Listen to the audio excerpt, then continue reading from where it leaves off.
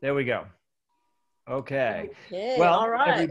there we go. So, well, welcome everybody to the Bridge Online. So we're getting towards the end of the year right now. So we have this talk today with Peggy, and that's we're really happy to be having Peggy. And if you don't already know, Peggy is also our graduation speaker this year for the high school ceremony next week. And most of you already know about Green School, so we will not talk anymore about Green School. And you are all very familiar with the Bridge and the talks and the programs and the workshops and everything that we have been doing. And I do just want to highlight, for those on the call, tomorrow we actually have another talk on the issues that are kind of facing the world on social injustice and racial injustice, what's been happening with George Floyd, and we're bringing that discussion to Bali in Indonesia and the Green School community. So we really would love to have you on that call for tomorrow as well too. And just from basic logistics, we're kind of a small, medium-sized group today. So as we get into questions and things like that, if it stays roughly the size, we can be pretty fluid at the end, asking Peggy questions and various things. If the group gets bigger, then we'll look to moderate that with putting questions up on the chat and everything. But we're really, really happy to have Peggy here today. And just if you don't know, although I think most of you have been reading about Peggy in our newsletters, she's originally from Venice Beach in California, and she was the only Z girl amongst the Z boys, that revolutionized skateboarding in the 1970s. And I'm from California, and I was not a very good skateboarder, but I was a skateboarder. And so that was a really amazing time kind of growing up in California and sort of seeing these movements and things like this and what was happening. And she was part of the movie, the very famous movie Dogtown and the Z Boys, which, if you haven't seen, is a really fascinating insight, into her story, into her world. She went to Santa Barbara and she studied environmental biology and art. And for the past many decades, she has really been just making a career out of activism and conservation and art. And we really saw that this week, where we've been making origami whales, by the hundreds, if not thousands, by everybody in the community. Papa, for the past 25 years, talking, you want to listen? For the past 25 years, she's been an activist. Oh, if someone could actually, if we just get you to mute a little bit there, we have someone. Are we good? Oh, there we're good. For the past 25 years, she's been an activist for Whales and Dolphins, and she has just really been empowering children and adults and just been a role model, for, I'd say, women, in particular, in terms of, what she's been doing. Anyways, it's just, she is a really wonderful person. We're really happy to be having Peggy here as our graduation speaker. And we just thought this would be a nice opportunity to have a little bit more of an intimate discussion with Peggy, who, in case you're interested, is in the Skateboard Hall of Fame. So she's a pretty cool person. So anyways, let's give a nice warm welcome to Peggy. And we're really happy to have you here today, Peggy. So thank you for joining us. Thank you, Chris. I thank you for the very nice announcement and introduction to me. So today my talk is going to be on, it's titled COVID-19, Climate Change, and That Guy. Are we in this together? I'm going to start with sharing a bit about my experience, and then I'll go into a screen share mode in just a couple minutes. I was in New Zealand from late January, and then of course watching the news, and went into the whole lockdown experience while I was in New Zealand. And it was quite a strict lockdowns level. They went from level 4, 3 to they're now in level 1, which is great. But it was really a time, I think, that for a lot of people, for most people, I mean, how many people here were reading news about this COVID and felt like, didn't feel concerned, right? I mean, the just the mysteries and all the uncertainty of the asymptomatic nature of this virus and how people were dying. I mean, I think that everybody here had some level of fear, including myself. I was being very careful. I was so self-isolated. And then I in mid-April, realized that I really did need to get back to the States. I felt I was safer there, doing the more responsible thing to stay in New Zealand. And by responsible, I meant not getting into a crowd situation, not sitting on a long flight, but I had to do it. So at the end of April 30th, I went to Auckland Airport with my gloves, my mask on, my hand sanitizer, checked in, all of the precautions on this flight, and landed into LAX. And I decided that I was going to take the stairs, walking up to the immigration level of the airport, because I like to stretch my legs and get exercise. Besides that, I was the only person on the stairs. Everybody else was on the escalator. So everybody was respectfully on their own space on the steps of the escalator when this guy just rushed by, walking very fast up the escalator right next to everybody, pretty much touching everybody that he passed. During this time that we're asked to do social distancing. And so here I go sharing hang on, I'm gonna share the screen. I gotta do this. It's gonna take a couple steps. So there, share. Okay, and then and then I go here and okay. All right, so one of the things that was supposed to make us all feel better is we will beat this together, just social distancing, and we're gonna all cooperate and look after one another. And then there was that guy. Is everyone able to see the screen now? Okay. Yep, it looks all great. Right. Perfect, Peggy. Thanks. So this whole thing is global. It's affecting pretty much everybody on the planet, except for perhaps maybe some people in the most remote islands. And I came back to more news. I had a lot more access to the internet when I came back, and saw news like this, just heartbreaking stories. And it just, oh, wow. And then following, for example, Democracy Now!, because I think they were a very reliable news source. And they reported that scientists were from the University of Oxford, I believe, were saying that they're estimating 135,000 deaths by August in the US alone. There's a resource online called Worldometer, and I checked today. And as you can see, the number of deaths is already at 113,701. So I think that we are going to meet that prediction before August, sadly, and hopefully not.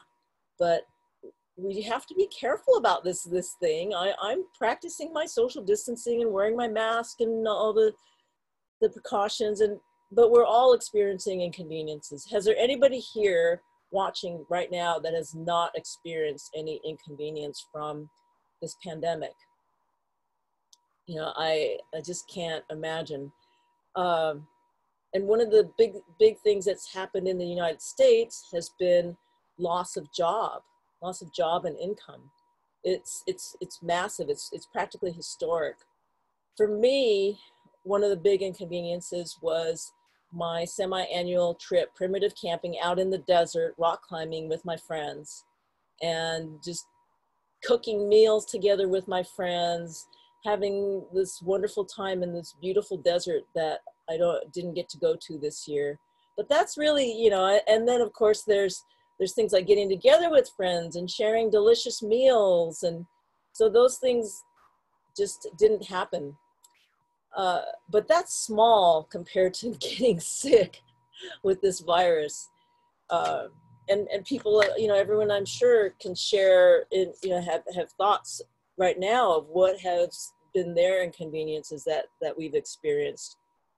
I'd like to share this because what we've been doing, and this thing about we are all in this together, it reminded me of what I had learned in history about personal sacrifices during the war. There was so much of this whole thing about patriotism and sacrificing for the war effort. And so I'm going to read from this article that was in the New York Times Magazine. Americans received their ration cards in 1942, and rations were imposed on things like cars, tires, nylon, and firewood. What was the public response to that? Certainly, nobody likes having the family car put up on blocks for the duration of the war. Pleasure drives in the countryside were more or less outlawed. Does that sound familiar?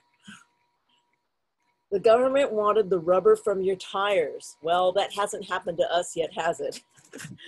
You weren't going to be able to get gas. So those were just some of the things that, I just thought I would share that. And then towards the end, it says, landlords weren't happy about rent controls. It's a big country, so there's always going to be anomalies, but most Americans realized these things were probably necessary for the war effort and were willing to go along. So I'm asking everyone to think, do we have sacrifices that we've made, and how much longer are we going to be making these sacrifices and experiencing inconveniences, and what can we do? One of the things that I've been watching in the news has been food safety. And we can see that, most people probably have the people here in this meeting seen the news about the slaughterhouses and the meat packing and food processing plants with the high cases of the COVID. This was from earlier on. And then in May, it says that at least 7,535 workers were confirmed to be sick and 37 had died. And then 5 weeks later, just today, I looked it up, and there's this website called Food and Environment Reporting Network, which I think this is a very good resource. And I'll go back to this map. We can see this map from 5 weeks ago and to now, and the COVID has been spreading despite safety measures. These food processing meat packing companies, they're making money by selling their food, and so they're going to want to do everything they can to keep operating, and they've put all these safety measures into effect, and they're still having workers get sick, and now the death toll is about 120. It's tripled in 5 weeks. So it's been something to look at. Now, one of the things that some people here, hopefully, has anyone here seen some of the good news that came out? I guess it was around May, about how in China, they were starting to see clear skies, and how in India, for the first time, people were seeing the Himalayas. And I thought, wow, this is great. And people are going to realize that if we just cut back on our fossil fuel usage, that we can actually halt climate change. And then I came across this article from the United Nations News that they have a report saying the expected drop in greenhouse gas emissions linked to global economic crisis caused by COVID-19 was only short-term good news. The scientists had done their calculations. So what will we do about climate change? Is Mother Nature giving us a wake-up call? That's what I've been asking. We've seen the fires that have gone rampant in Australia. We've seen news about the Amazon burning at unprecedented rates. And it's been really heartbreaking for me to know about so much of the Amazon forest being burned, and the loss of species every day going extinct because of what's happening in the Amazon. It says from this article that I just pulled from this one here from Green Queen, it says many of these farmers in Brazil deliberately set wildfires in order to deforest land for more cattle ranching to meet global demand for beef, or to grow cheap soybeans as used for livestock, and Hong Kong happens to be one of the biggest importers of Brazilian beef in the world, which led to another article that I went to, because I always like to present solutions. If there's going to be problems, we've got to talk about solutions, and we can't just leave people bummed out, you know, just going, well, that's really a bummer, you know, we can do something. So there's an article, I can provide links and resources after this talk to anybody who would like them. So so it says 8 things you can do to help with the issue of the rainforest Amazon destruction.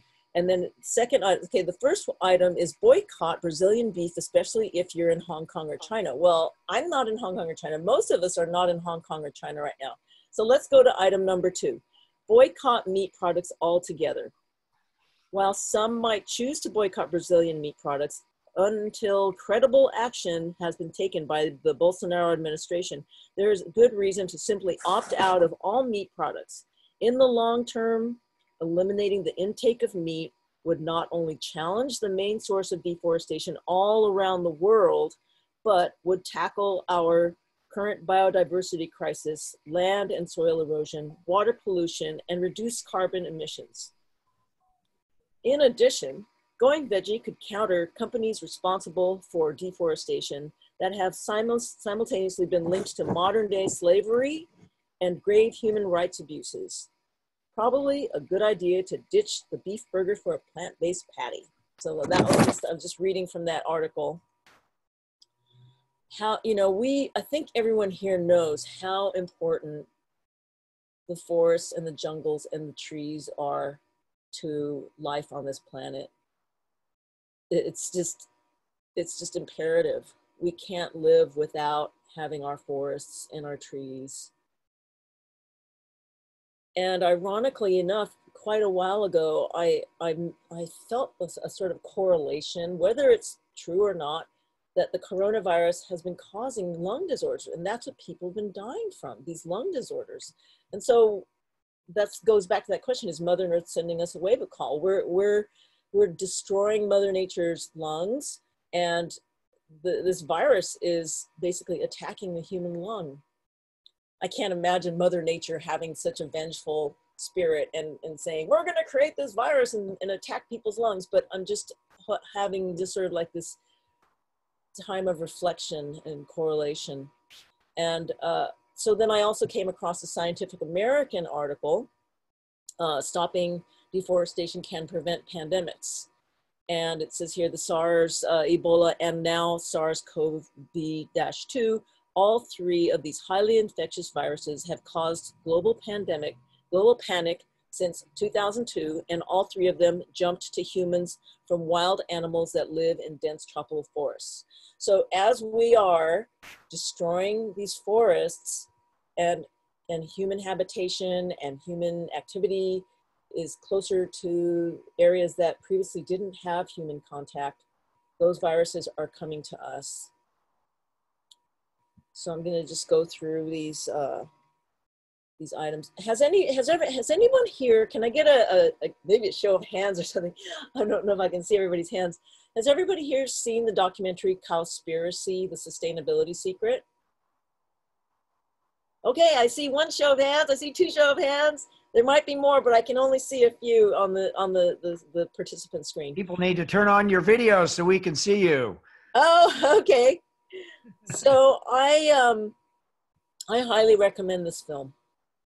And for anybody who cares about the environment, including climate change, ocean pollution, ocean dead zones, water pollution, habitat loss, culling wildlife such as wolves, coyotes, eagles, prairie dogs, all sorts of wildlife are being culled in relation to the cattle industry. What else? Overfishing, the ocean acidification. This documentary covers a lot of ground, and I think that it's really important for people to consider. As I said, it talks about the beef and how so much land mass, it says here 45% of global surface, and 60% of the world's, can't read my thing, is so there's this document, you know, as part of the documentary Cowspiracy, it's 1 acre per second in the Amazon that's getting destroyed for the cattle industry. So I showed the images of the Amazon being burnt, just to give you an idea. 1 acre per second is being destroyed, and so this is something from a one of those annoying vegans. Don't pray for the Amazon, go vegan. So just, there are a lot of people out there trying to get the message across. This is a meme from Cowspiracy. So we can think, oh, well, that's happening in the Amazon. It's not happening in the US, but actually approximately 260 million acres of US forest have been cleared in order to create cropland to produce feed for animals raised for food. And this is the comparison of the impact of a plant-based, 100% plant-based or vegan diet, how much it would require in land to feed 1 person per year. And you can see the tiny little green dot on the top. And then if you're vegetarian, but still eating things, other animal products such as eggs or dairy, which include cheese and ice cream and all those things, that would be vegetarian. It would be 3 times as much land. But still, when you compare it to the bottom block, that's 18 times as much land that's required to feed an omnivore each year. And then again, another meme from Cowspiracy, 70% of agricultural land is used for raising livestock, 30% of the planet's land surface is used for livestock, and it accounts for 20% of the total terrestrial animal biomass. We also have to consider not only the loss of forests, but the amount of greenhouse gas that is emitted from raising cattle. It's just crazy to compare the transportation sector contributing 13% of global greenhouse emissions, and then the cattle from all their farts. I'm gonna just say farts, just, cattle farts and poos and everything, 18%. That's just phenomenal and shocking.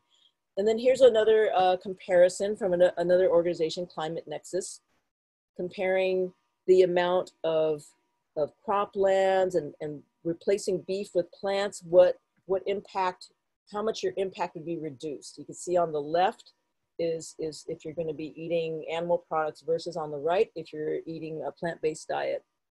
And then the percentages are in the middle, how much of an impact you would have by just changing your diet. So climate change is caused by 2 things, human activity and human inactivity.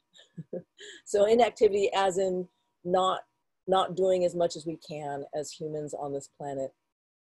And University of Oxford came out with some numbers here. If the world went vegan, it could save 8 million human lives by 2050, reduce greenhouse gas emissions by 2/3, and lead to healthcare related savings and avoided climate damages by $1.5 trillion.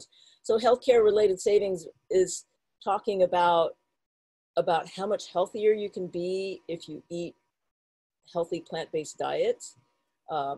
There's junk food vegans, and I was one of them. I'm eating a lot healthier now.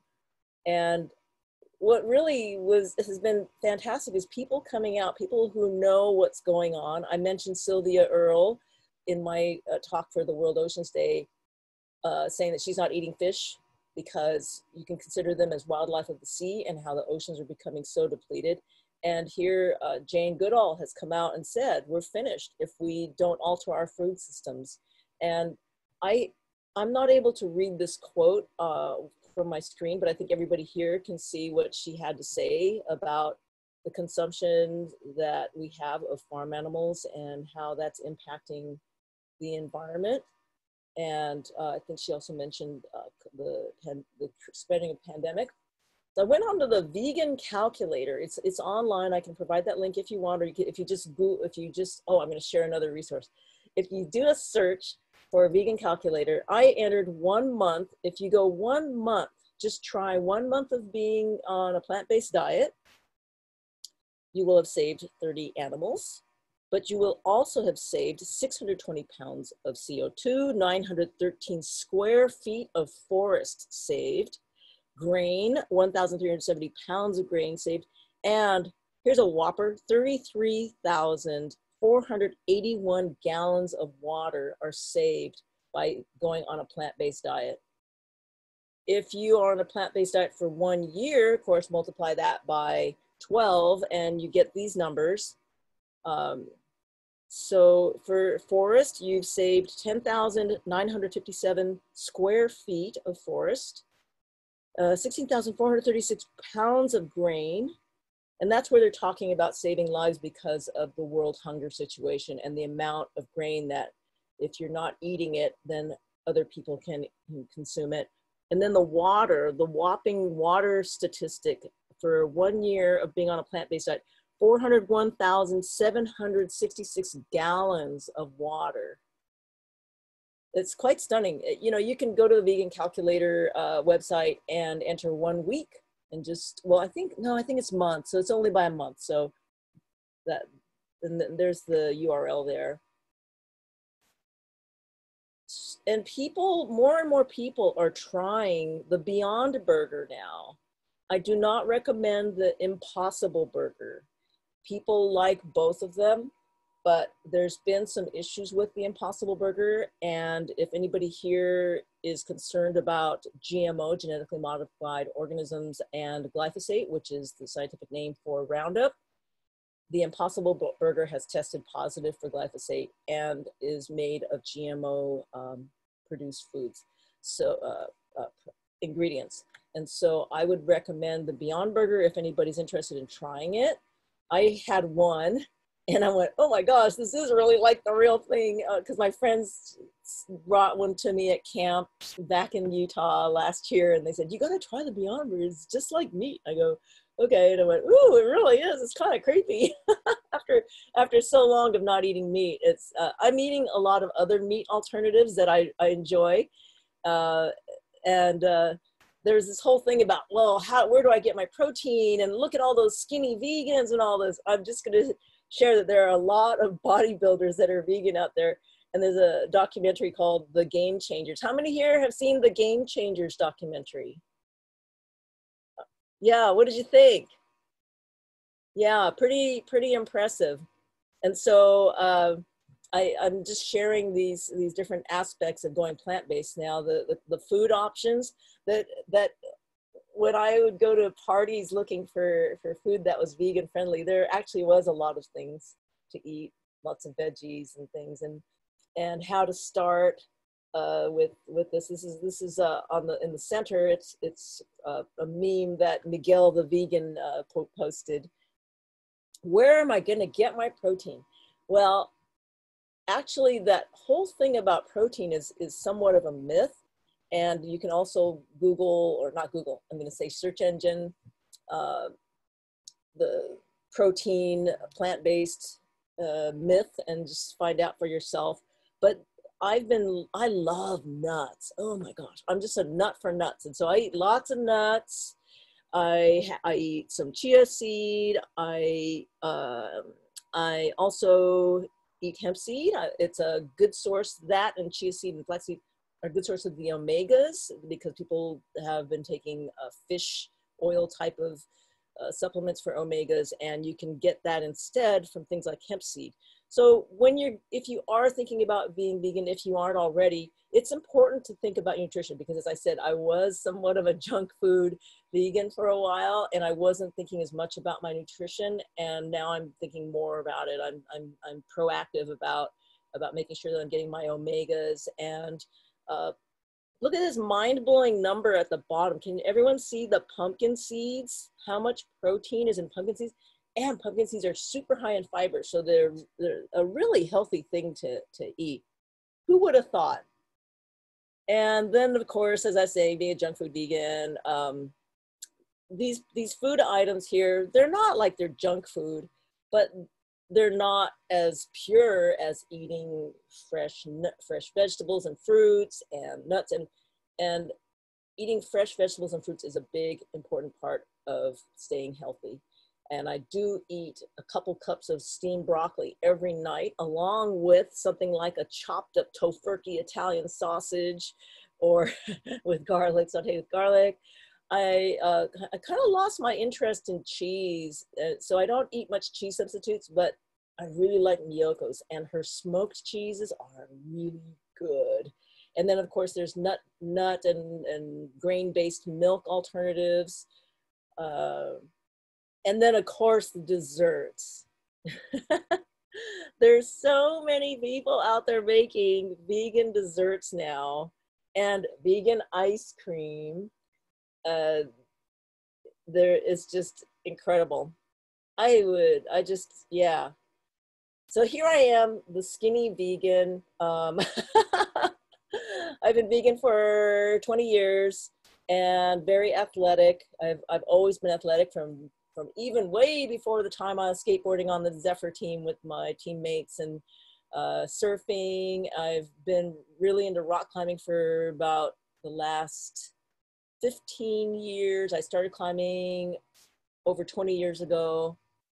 This is me on one of the routes in Indian Creek, southeastern Utah, that I really love. It's just such a beautiful place. Just wanted to show you my calves. And now my abs. So that whole thing about the protein myth, it's kind of, it's a myth. And for anybody who's interested, I'm presenting resources. There's this app that you can get on your phone called Happy Cow. And if you're looking for a restaurant that has different vegetarian or vegan options, it's a great resource. I came across a great vegan Vietnamese food restaurant in Reseda, California, when I was at the climbing gym. And after climbing with my partner, my climbing partner, we were looking for a vegan place to eat, and there it was. And oh my gosh, I keep going back there whenever I can. And then there's Veganuary. If you go online, you can find Veganuary. And then there's Forks Over Knives, which is from a documentary, and they've got recipes and, oh boy, yum, tamales. There's also, for search engines, I just came across this today. I wanted to share this because sure, we are, there's people like me who are willing to be plant-based. My main reason is ethical reasons, but also for environmental reasons. But while I was searching for various resources, I came across ecosia.org. And as you can see here, they seem to be a very environmentally conscious company. And working with local partners, they've planted over 60 million trees through 20 projects across 15 different countries as of June 2019. And it's not maybe as convenient right now. I've only just started today to use Ecosia after I learned about them. I need to set it up somehow so that I can instantly go there, but it's pretty quick for me to find. I just start entering ECOS, and then my browser starts going to Ecosia. So I'm recommending that. Check it out and see if it's something that you might want to look into, because I feel good about going through a search engine that does good stuff like that. We're all about solutions. We're all in this together. I found all kinds of memes. We're all in this together. So I wanted to share this. We are all connected on this planet. Everything that we do, all of our choices that we make are part of what we're doing for the planet and to the planet. And I just keep hoping that humanity will wake up to the opportunity that we have, as we've had so much time to ourselves in isolation and to reflect, to gather information. It's everyone's choice.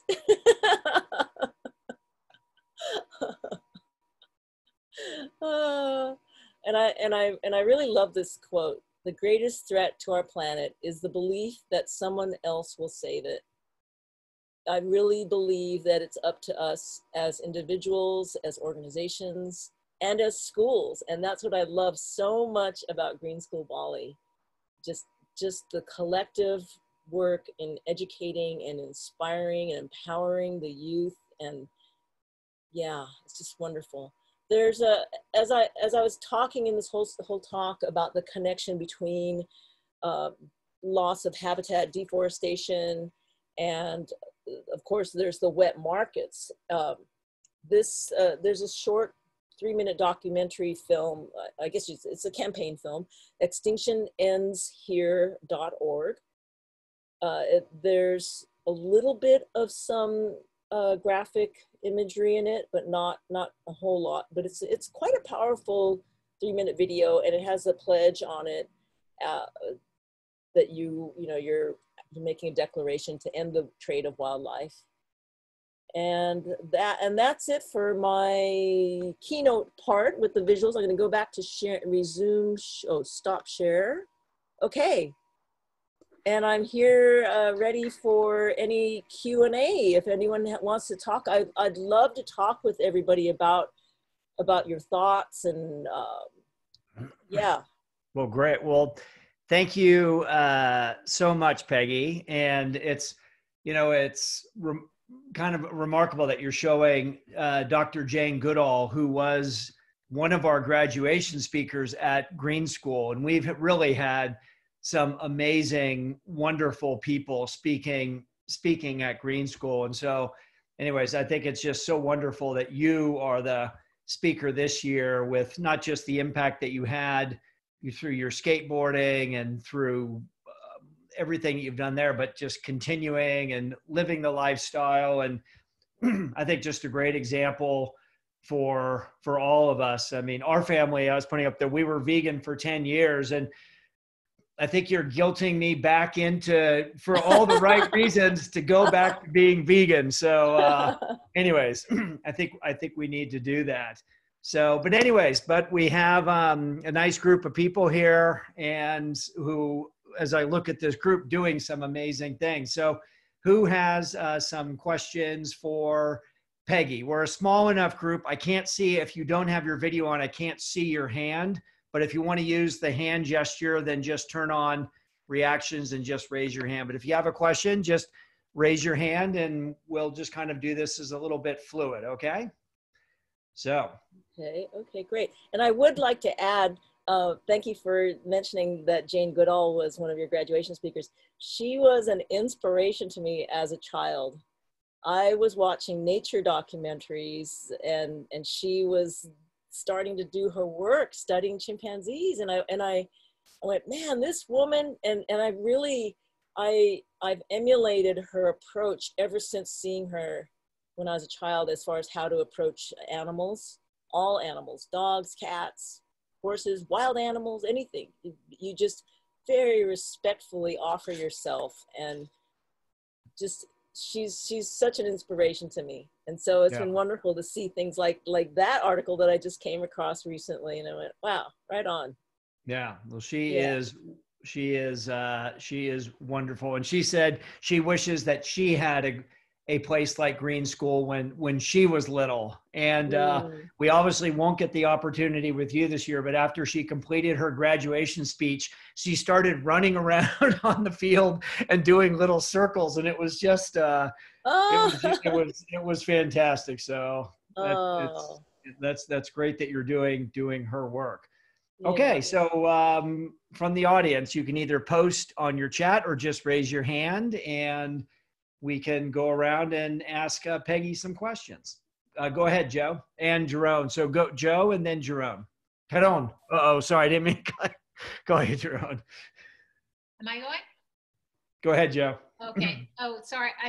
I'm just, this may be a little personal for you, but it's so inspiring seeing people stay so active. I find that once we get beyond 50, things just start to decline. And I was kind of curious, what's your impression of other people kind of north of 50 and women compared to what you're doing, and versus, like, what's your, like, illness, medications, like, what what's your opinion on what happens to us as we get older in the whole psychology of being less active just because we're getting older, and yet somehow, what's your advice? Well, I am 64, and as I said, I've been vegan for 20 years, and I gradually became vegan. I gradually became an official vegetarian. I started maybe 35 years ago, just gradually cutting out meat, and then officially vegan about 20 years ago. So I've been on a relatively healthy diet. And another thing is staying active. I physically active and environmentally active, or as an activist, basically, engaged. So I make it a point to exercise pretty much every day. It's rare that I don't exercise, that I miss a day. I do yoga pretty much every day. I've been doing yoga for over 20 years, pretty much every day. I just make time for these things. These are as important to me as eating. Feeding your soul, feeding your wellness by exercising, doing yoga, getting your stretches in, and being an activist, for me, I feel that I'm fulfilling a purpose. And so I think that it just keeps me going, and to not give up, and to be inspired, and to just not let things get me down, to not let the news bring me down to the point where I feel like I have no power, because we all have a power to make a difference. We really do. And whatever that we do best, we can make a difference. And so as far as when you get to being a bit older, and if you're finding that you're having some health challenges, did you see the documentary Game Changers and What the Health? Because they were talking about people's lives being transformed by just going plant-based. And, for me, I was not as interested in the health reasons, but watching those documentaries, I went, wow, that's really quite fantastic. And, that's all I can really say, is just trying to live healthy by those things that, and as I said, exercise is so important. Really, yeah. That's great. And I know, Heron, you have a question, but there's two more health questions that came up on the chat, just because one question is, of your 20 years of being vegan, do you occasionally cheat? I think you already answered that question a little bit, and eat dairy, meat, etc. If so, how do you feel physically? I don't cheat. I haven't cheated. That? Oh, you don't cheat? Okay, go. There you go. No, I've said junk food vegan, but that's only because I liked things like lots of potato chips. Potato chips are really not very healthy. They're delicious, but they're not very healthy. And things like that. So I pretty much watch my diet now as far as things that are highly processed. I'm trying not to eat too many highly processed foods, but I do, like I said, enjoy something like the tofurkey sausage, but I eat tempeh as my part of my dinner every other night. Just cook it different ways. Okay, that's great. Yeah. And just one more before we pass on. Sunny wants to know, what is your favorite butt milk? And butt milk. I just had to say it because that's what she wrote. But then she did correct herself and say nut milk. But I just thought that was pretty damn funny. So, what is your favorite, butt milk or nut milk? So.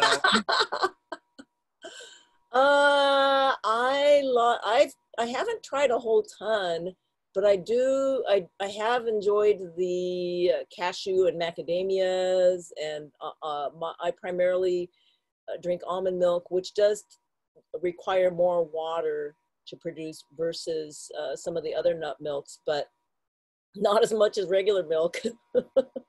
Not as much as dairy milk. Yeah. Okay. All right. Well, I've been holding you off. Personal taste. Everybody needs to find, try different ones and see which one they like the best. I like the oat milks too, but yeah. That's great. All right. Hold on. Go ahead. I've been cutting you off too much. Go. Oh, no, that's okay. That's okay. Thanks.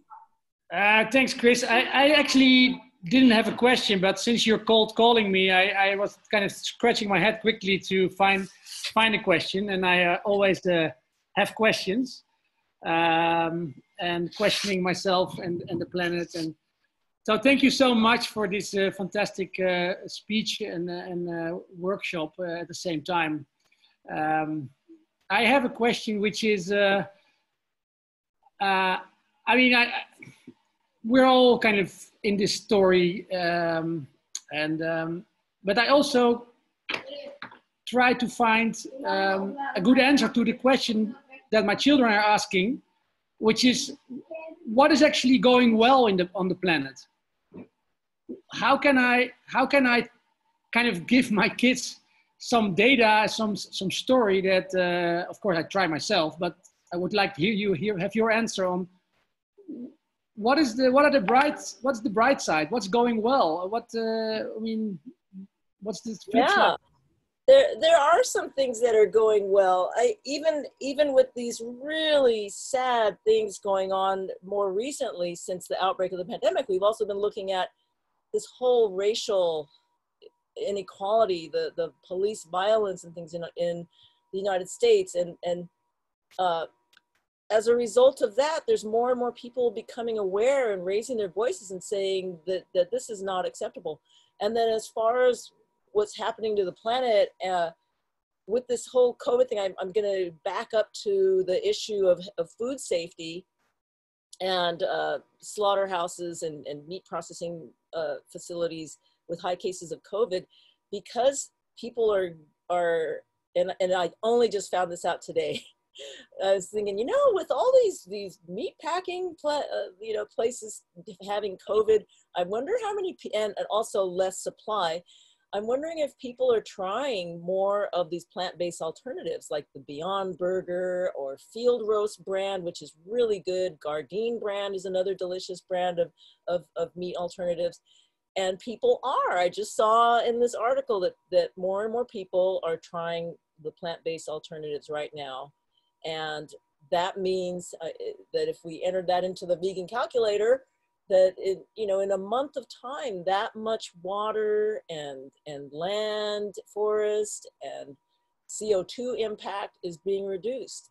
And then when I started to come up with this speech about a month and a half ago, I thought, geez, there's not many people talking about this. But since then, I've seen a few more videos I mentioned that Extension Ends Here video. Well, now I've seen at least 2 or 3 other ones. And there may be other ones that I haven't even seen yet. People are starting to raise awareness about the connection about things like the swine flu, the avian flu, the SARS, these things coming from our manipulation of animals. And so it's discouraging sometimes for me, but when I see this kind of news that people are trying more of these things, and as the availability of meat has fallen and the prices are going to go up, people are going to go, well, maybe I should try this other thing. And it will be better for the planet if people go, oh, that was delicious. I think we're going to go plant-based. So there's, and in the last, so I saw some reports like a year ago, that in the last 3 years, the vegan market in the United States had gone up 500%. And in Australia, some other really high number of interest in that. And I'm saying this because I've been an ethical vegan and watching this and feeling like, okay, there's going to be less animals killed and that kind of thing. But it's also so much about the planet, as I presented in this talk. And so that's the good news, that people are becoming aware. People are trying the plant-based alternatives, and hopefully they'll stick with it. Yeah. That's so thank you for asking the question. We definitely need to keep our youth encouraged and empowered. Yeah. I totally agree. Thank you so much. Yeah, thank you. Carol, I think you had a question, yeah? Yeah, I do have a question. Thank you so much, Peggy, for the presentation. Thank you so much. Very inspiring. Peggy, I have a question for you. What my first question is, when we talk about meat consumption, we also talking about agriculture in parallel to that, because I mean, a lot of the food that is produced in our world today is actually to feed the animals that we're gonna eat. Mm-hmm. And and I'm from Brazil. I'm actually current in Brazil. So you mentioned the Amazon and Brazil. Yeah, a few times.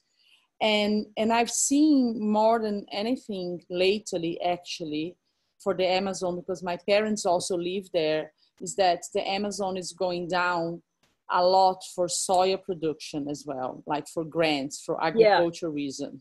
Yeah. So, and part of that, it's for feed the animals for sure, but part of that is also to feed us as animal.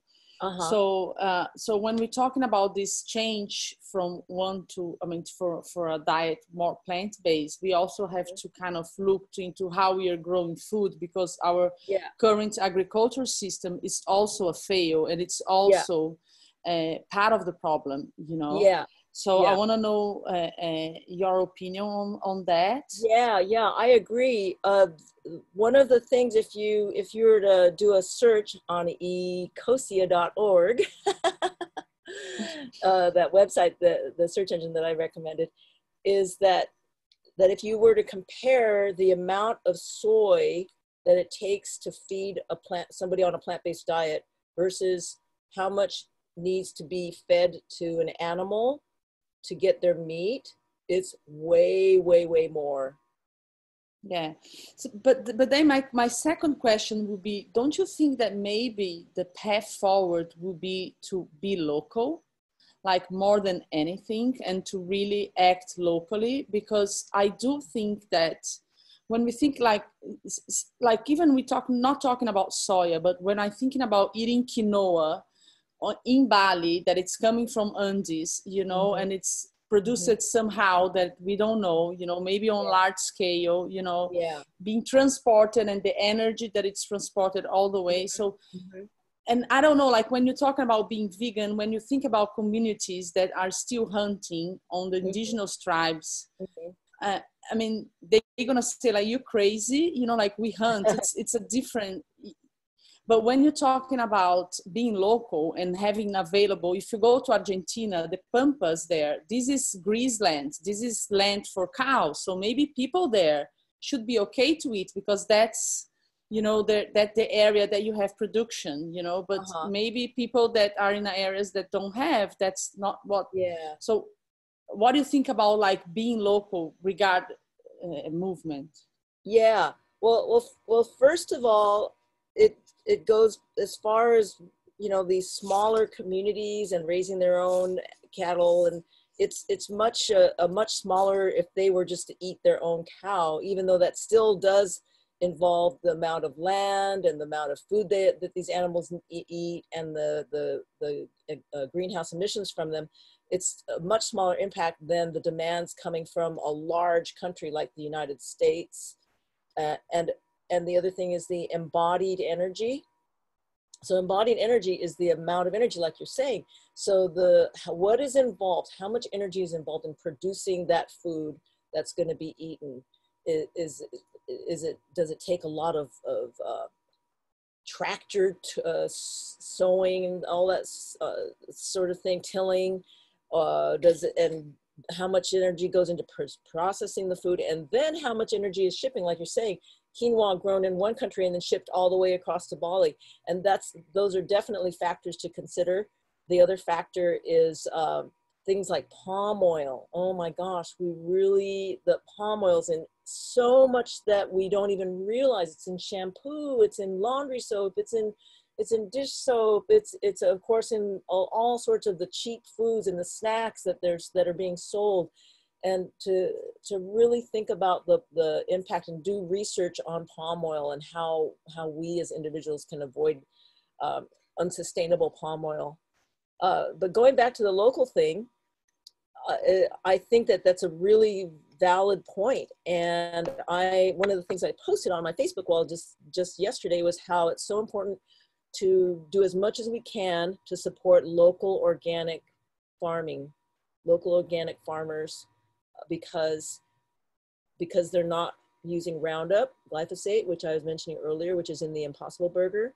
And I've learned how bad, I mean, I knew it was bad, but I learned how bad it is even more so in the last couple of weeks, listening to various experts like this triple board certified MD, Dr. Zach Bush. And he also was interviewed regarding the coronavirus. But just thinking about regenerating the soil and binding CO2 and you know, the local, I would say, is because then you have lot less embodied energy. And then the organic is because you're not going to be using GMO, and you're not going to be using these harmful pesticides that are really seriously impacting the health of the planet. And if anybody's, you know, curious, you could go visit his website. It's if you Google, or not Google, I'm used to saying Google, and I just, like I said, just learned this new search engine today. But if you look up Dr.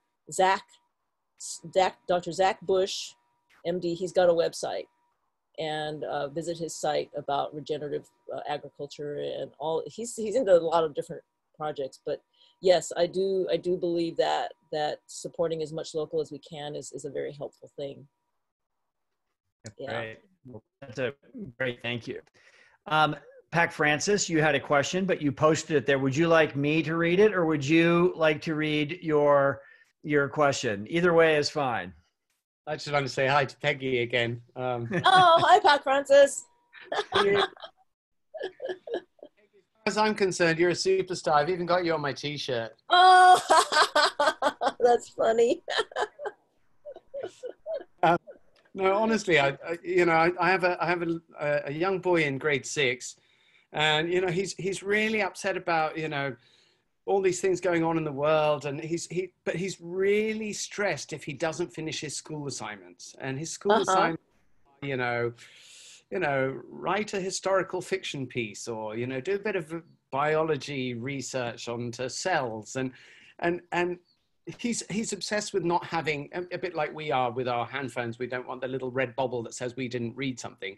He can't stand it when he has an assignment that hasn't been done, and he's just, you know, this is his thing. And I would really like for him to go outside and go skating with me, and then think about, sometimes we have these discussions at dinner, you know, and he's got this idea for a perpetual motion machine that you sink to the bottom of the ocean, and it will create a vacuum that will create energy that will never end, and all these wonderful things. And I think, and then he goes back to his schoolwork. How do I, as a teacher, how do I encourage him to do more of that wacky, crazy thinking, and then put it into action? And I mean, honestly, I'd be shooting myself in the foot if I told him, yeah, don't worry about distance learning online school. Let's just invent perpetual motion engines for the next, you know, 2.5 months. So what's your advice on that, Peggy? Oh, I'm not trained as a teacher, though. My point. Are we training people to do jobs that are, you know, things for the past, that have, you know, hurdles to jump through and grades to get and universities to go to, in order for them to occupy these rather, you know, antiquated jobs, careers within a system? How do we make school about thinking more about the environment and taking risks and being an activist? I mean, I think if my own son said to me, Dad, I'm not going to go to school anymore, I'm going to be an activist, I'm going to drop out of school and I'm going to campaign outside the government, I'm not quite sure what I'd be really proud, but I'd be like, son, how are you going to pay your bills and feed your children? You know, I mean, you decided to be an activist. That's what you are. That's who you are. And it's fantastic. And I just wonder, how can we get more people to realize that being an activist doesn't mean you're a dropout. It means you're actually a hero. Oh yeah. There's so many people who, I would just say that the examples are out there. People like Dr. Sylvia Earle and Jane Goodall, and she was really quite a rebel, I guess you could call her a rebel. She was so outside the box in her research, as you all know. But she followed that passion. I'm sorry? She's a rebel with a degree. Yeah. And of course, You know, maybe I'm asking, do they have to become doctors first and then be activists, or is there a way we can do it the other way around? I think that you can be an activist as long as you can afford it and somehow be supported in it, and somehow the universe is supporting me in this, you know. And I don't know. It's kind of, you know, I just think it's so important to follow your passion. So if your son is just crazy passionate about something, to just keep following that, because that's where it's going to lead to something. I don't know. That's my belief. And there's just people doing all sorts of things coming out from outside the box and just saying, okay, well, what about this idea? And how am I going to make this happen? And I don't know. That's all I can think of. I wish I had the magic answer. Well, if I did, I'd be rich and famous. Well, and I'd say, Pac Francis, I think you're a pretty amazing teacher that encourages people and gets the kids excited. And so I almost think your question is oddly rhetorical, because I think, you know, any teacher that stands out front playing the darn ukulele in the morning, inspiring people, I think you're a pretty good teacher and a pretty good dad in that regards. So anyways, but it's we're just beyond the hour, and I do want to be appreciative of people's time and everything. And Peggy, one thing I just want to point out is on this call right here, there are a few of us who actually have students who are graduating this year. So, and I am one of them, and my wife, Jo, is on the call as well too. And, you know, it's really amazing, the group that's here. And anyways, I think we're all really excited that you are the speaker to our kids who are graduating from the school this year, and just the role model that you are, and how you have empowered people, and then just been this example of someone just following your interests in everything you do. Anyways, yes, Jane Goodall was great, and I think we are super excited about having you as well too. So thank you so much for coming on our call today and sharing and being part of the Green School community this week. And I just wish we were all there physically to be there with you, you know, at this time, but we're doing as best we can with what we have. So thank you very much. Yes. Yeah. Well, thank you, Chris. Thank you, everybody. I feel very honored to have this opportunity to share my little presentation, and hope it planted some food for thought for anybody who's been considering. And if you'd like, I have various resource links that I can send. What would be the best way to share them if anybody wants them? Should I email them to Sophie, or? Yeah. Send them to Sophie, and then Sophie can share them with Carol. And we have a whole bunch of different means of getting them out. Yeah, you shared such great information today. It'd be really nice to get that out to our community. So. All right, great. Yeah. All right. And someone asked, can we receive the slideshow? I'm not sure if that is possible. Is that possible? I could put the images in a Google Drive folder. Okay. Well, maybe see if that's possible with Sophie or Carol, and then we can figure that out. So. I mean, once we are sharing the recording, once it's recording, when she's presenting, we can see the slides. But yes. Okay, that's great. All right, everybody. Well, thank you all for coming on the call today, and it's always nice seeing everybody. And we'll see you next week, Peggy, when you give your graduation speech to the community. So thank you again for everything. Yeah. Thank you, Chris. Take care, everybody. Thank you, everybody. Stay well.